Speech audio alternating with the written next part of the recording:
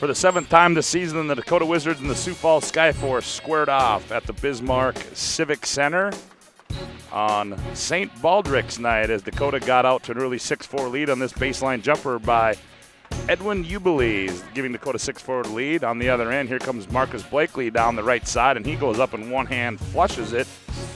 Sioux Falls led 27-19 after one.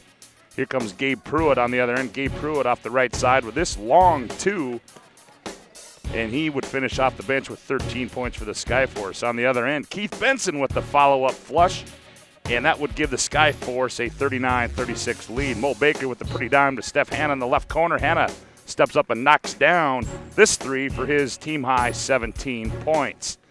Back on the other end, here comes Dakota with this nifty pass, the dime by Hanna to Dove with the finish, and Dakota trailed. Anthony Mason with the steal to Blakely. Blakely returns the favor on this alley-oop, and Anthony Mason would finish. Mason finished with 18 points.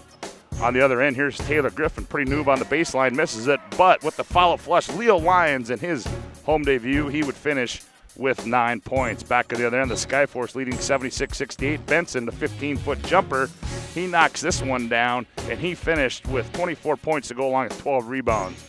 On the other end, Edwin Ubiles goes up and scores this one, but it's too little too late for the Dakota Wizards as they fall 97-88 on St. Baldrick's night at the Bismarck Civic Center.